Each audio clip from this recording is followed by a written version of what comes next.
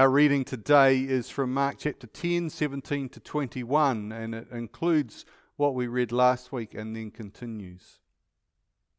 As he was setting out on a journey, a man ran up and knelt before him and asked him, "Good teacher, what must I do to inherit eternal life?" Jesus said to him, "Why do you call me good? No one is good but God alone. You know the commandments. You shall not murder, you shall not commit adultery, you shall not steal, you shall not bear false witness, you shall not defraud, honor your father and mother." He said to him, "Teacher, I have kept all these since my youth." Jesus looked at him and loved him and said, "You lack one thing. Go, sell what you own and give the money to the poor, and you will have treasure in heaven. Then come, follow me." When he heard this, he was shocked and went away grieving, for he had many possessions. Then Jesus looked around and said to his disciples, "How hard it will be for those who have wealth to enter the kingdom of God." And the disciples were perplexed at these words. But Jesus said to them again, "Children, how hard it is to enter the kingdom of God. It is easier for a camel to go through the eye of a needle than for someone who is rich to enter the kingdom of God." They were greatly astounded and said to one another, "Then who can be saved?" Jesus looked at them and said, "For mortals it is impossible, but not for God. For God all things are possible." Peter began to say to him, "Look, we have left everything and followed you." Jesus said, "Truly I tell you, there is no one who has left house or brothers or sisters or mother or father or children or fields for my sake and for the sake of the good news, who will not receive 100-fold now in this age, houses, brothers and sisters, mothers and children and fields, with persecutions, and in the age to come, eternal life. But many who are first will be last, and the last will be first." May the Lord add his blessing to these readings of his holy word. God, as we delve into your word today, we ask that you might help us to hear what it is that your Spirit is calling to us, and in hearing, to respond in grace. In Jesus' name we pray. Amen. Do you know the answer to the ultimate question of life, the universe, and everything? It is, of course, 42. The answer given by the computer Deep Thought after 7.5 million years of calculation. It is a bit of an insider's joke if you've read The Hitchhiker's Guide to the Galaxy by Douglas Adams. And there is an entire subgroup of people who, if asked for the meaning of life, will immediately answer with 42. When challenged on the answer, Deep Thought replies that to understand the answer, you need to know the question. I find myself wondering if it is this confusion over what people want and why they want it that leads to so much of the shock and perplexity in our reading today. Jesus tells the young man that he lacks one thing. I can well imagine the young man's ears pricking up and him thinking, to paraphrase the words of Edmund Hillary, "Finally I'm going to knock the off." In a way, it almost is like a bit of a bucket list. Let's see, I have $100 billion. I own an electric car company. I own a space company. What's next on my list of to-dos? I am poking fun at Elon Musk because he's an easy target. But you can see similar things going on wherever there is plenty of money. Right, I've solved the issues of making money. Maybe I'd better attend to my future self. I wonder what it will cost to get to heaven. Then Jesus goes on to highlight the need to deal with that wealth. And not just some of it. We're not talking about becoming a socialite philanthropist, lauded far and wide for giving to the arts and whatever issues of the moment will keep you in the spotlight. No, this is everything. Every last little bit. gone. There's no coming back from this. At least not as far as this particular horde is concerned. It's no wonder the young man is shocked and grieved. This goes beyond life-changing. It's going to require a total change in perspective, a complete rewrite of how to live. His friends and relationships will change. His ability to do just about everything he is familiar with will be gone. Now, here's the thing. The young man came with a question that he didn't truly understand.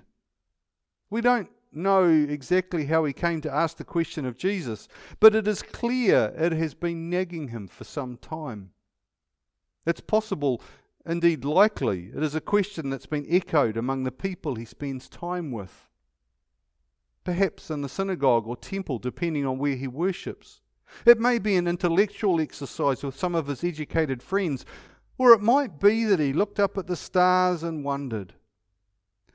But however he came by the question, it's clear that he spent little time pondering the implications of the question, let alone the implications of the answer. I would suggest, for the most part, we're very similar to the young man and to the disciples in that we've spent little time thinking about the whys and hows of eternal life. Exactly what is eternal life? What does it mean to enter the kingdom of God? Why is it so hard to enter the kingdom of God? We read the story, we nod sagely, then press on to the next story before we get bogged down in the details. After all, you don't need to know the principles of the combustion engine to drive a car. Why would you need to know the principles of eternal life in order to receive it?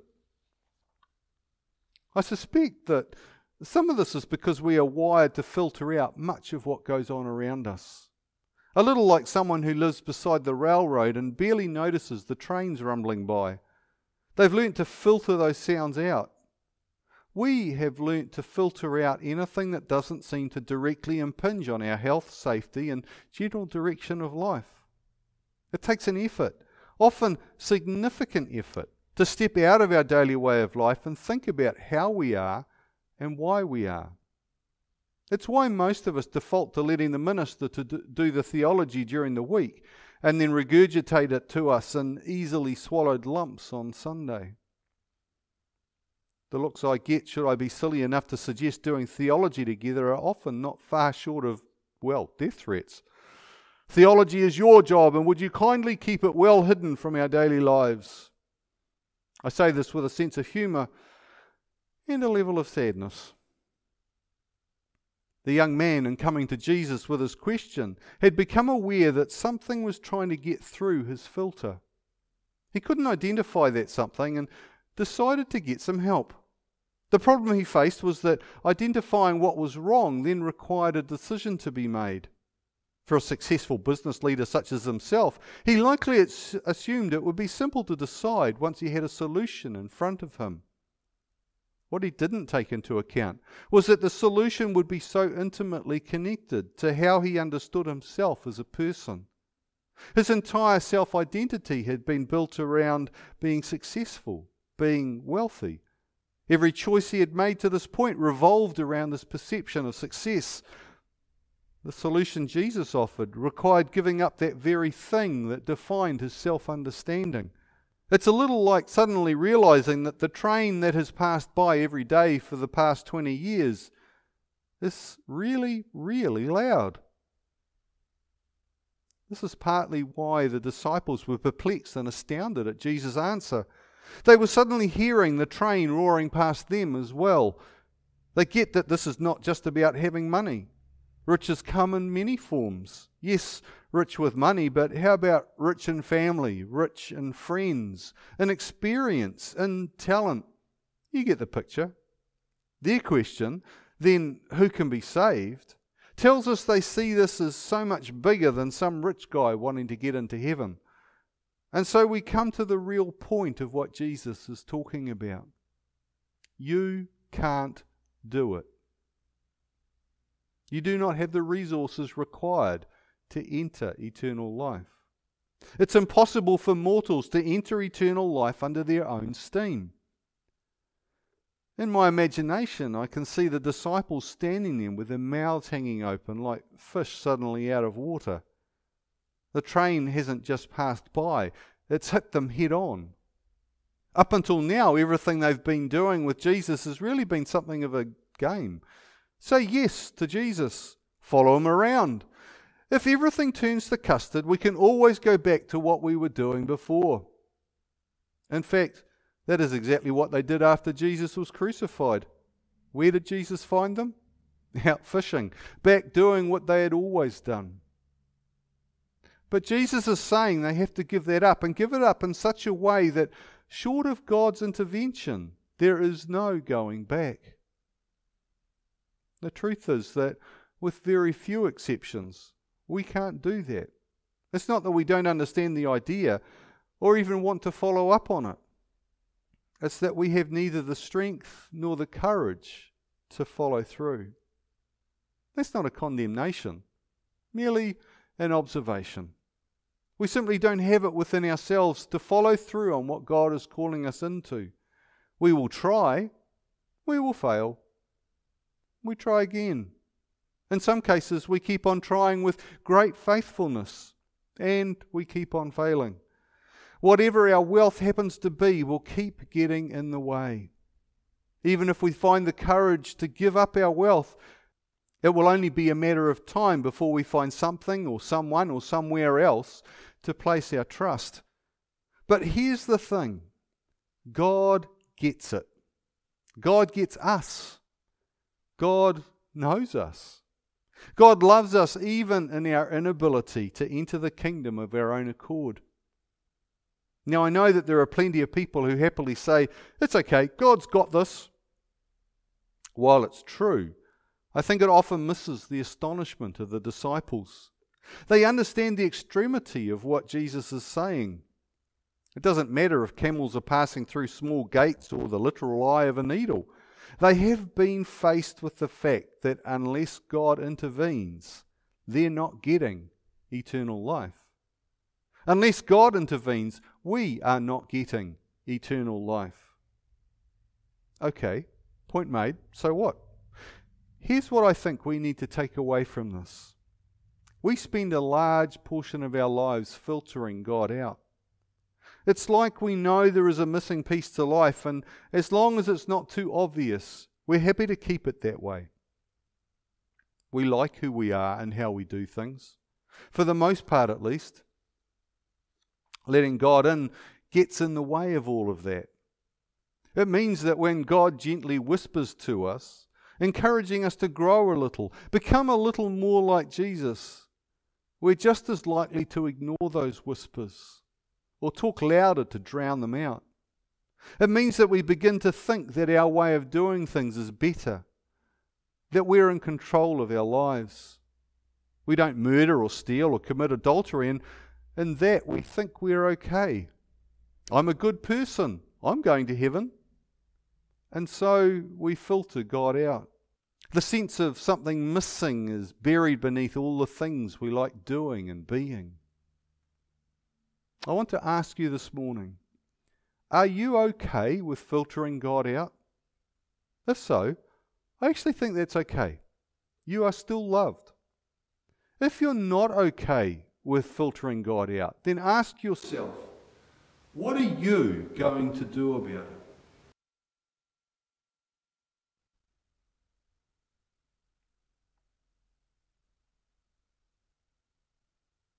We pray. God, rich in mercy, full of grace, abounding in love, we come to you in so very many states, filled with hope, expectation, fear, concern, indifference. We long for you to intervene in our lives, and we're afraid that you will intervene in our lives. We search for answers and simultaneously dread those answers. You know our hearts. Come to us today as we have need, and reveal yourself to us out of and beyond our filters. Let us see you. Amen.